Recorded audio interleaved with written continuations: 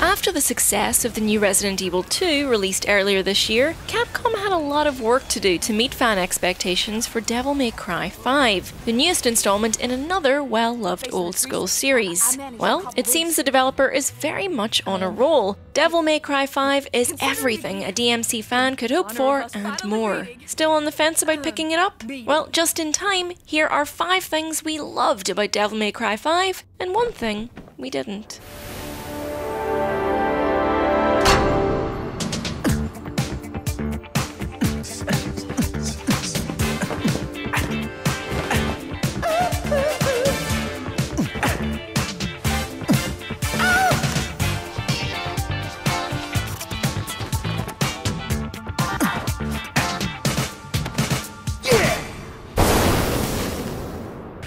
The best thing about Devil May Cry 5 is that it never forgets that players are here to have fun.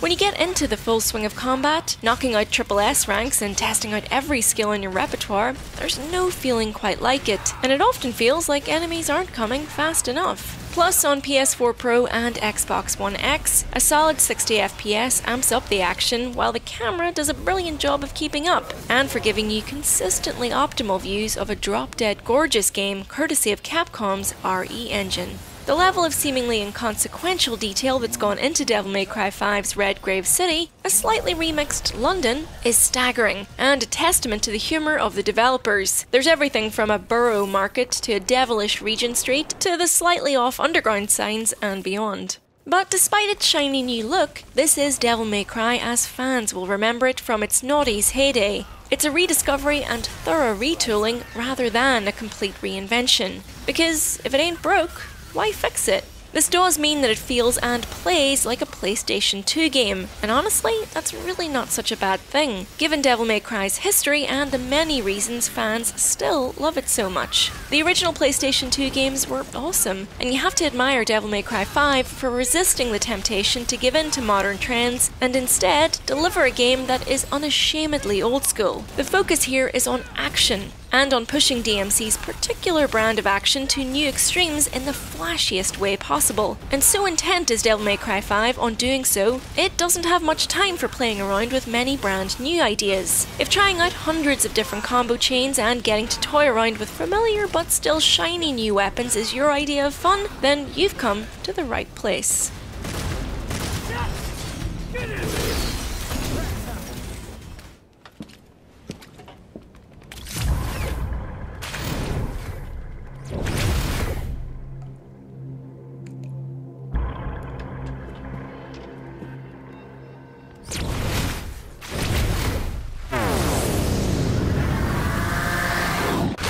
The story also has all the twists and turns fans have come to expect from Devil May Cry, but though it's actually pretty well told, weaving together the movements of the 3 central characters while hopping briefly backwards and forwards in time, it never lets anything get in the way of a good fight. Levels are lavish, if a bit old-fashioned, there are awkward platforming sections, puzzles that are there to be blunt-forced rather than seriously thought through, and it's here that Devil May Cry 5 feels the most dated. Perhaps it's because we've been spoiled by the set pieces and flair of Bayonetta and its sequel, both those games having come out since the last number Devil May Cry, if you can believe it. But there's that strange feeling of playing a game so rooted in its PlayStation 2 origins, told with the muscle and flair of contemporary Capcom and its RE engine. Essentially, it looks great, but plays it very straight. That's not so much an issue when you're whomping giant bugs over the head with a chainsaw bike or tearing armoured knights apart with a demonic giant. But when you're wandering around on foot, picking up your 6th maggoty hatchling key and stuffing it into your pocket only to take it around a corner and feed it into a weird mucusy keyhole, it starts to get a little boring. Thankfully, this mostly phases out towards the end of the game, allowing you to focus solely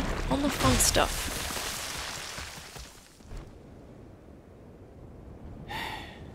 Guess there's no point thinking about it.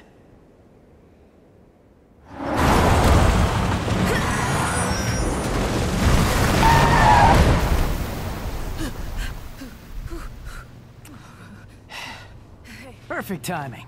And it's when those red veiny barriers pop up and you're forced into combat that DMC's tried and tested formula of serving up age-old thrills with modern visuals comes into its own. Devil May Cry 5 offers up 3 characters, available at different points throughout the 20-mission campaign, and each of those characters are so diverse in style, it ends up feeling like 3 very different games. And luckily, each one is his own brand of fun to play as. Nero, as in Devil May Cry 4, is all about wiring back and forth between enemies, but this has been leveled up with the introduction of the Devil Breaker, an ever-changing prosthetic arm that can be swapped out with consumables bought with orbs and looted out before missions or just found on the battlefield. The consumable nature of this key mechanic takes some getting used to, but it opens up a whole new layer of strategy, and several new layers of depth to the game. Each type of Devil Breaker comes with its own unique attributes and moves. So one moment you might have access to a shockwave or a crowd-controlling whip attack, while another moment will grant you multiple explosives or the ability to heal. The permutations are dizzying,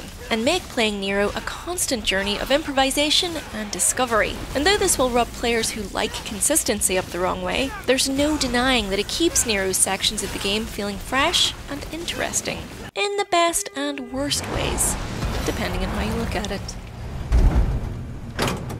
Hey, honey. Need assistance? What the hell's your problem? You trying to kill me? If you want a bitch, blame it on Lady. She's behind the wheel.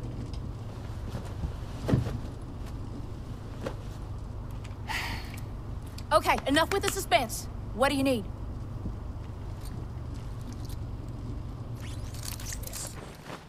You and I like to exist, so get rid of those demons quick, cause killing them ain't my stick. I got your back, cause dying is whack.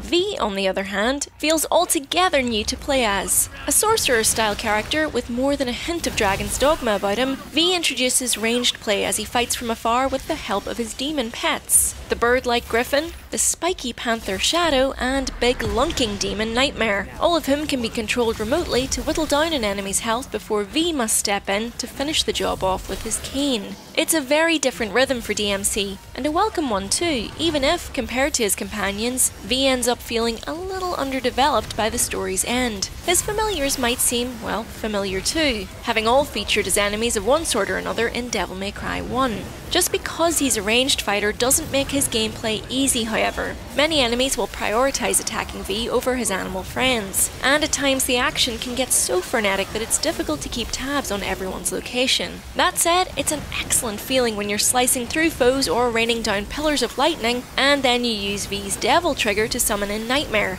only to find him smash through a wall or hurtle down like a comet to take out multiple enemies at once. Summoning Nightmare at specific times can also open up hidden items and pathways, just so you know. See, a lot of V is new, but he's still built on the same mischievous sense of surprise and misdirection that has come to define the DMC series.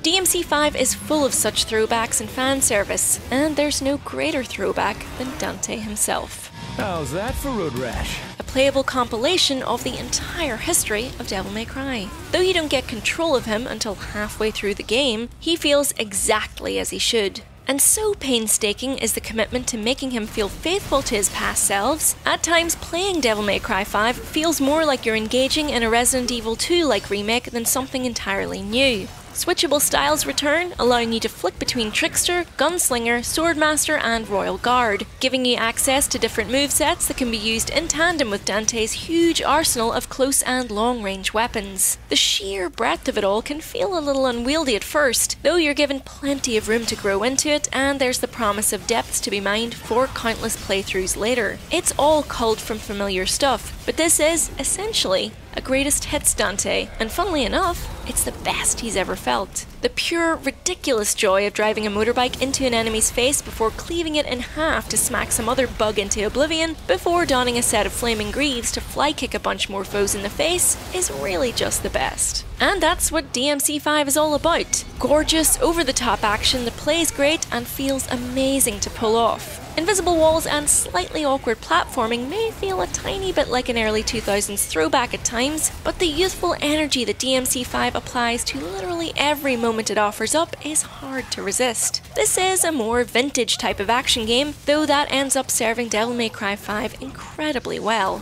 Smokin' sexy style like this, after all, never really goes out of fashion.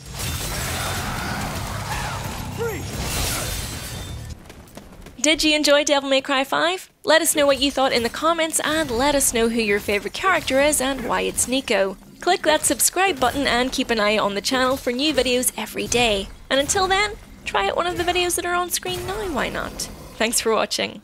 Bye!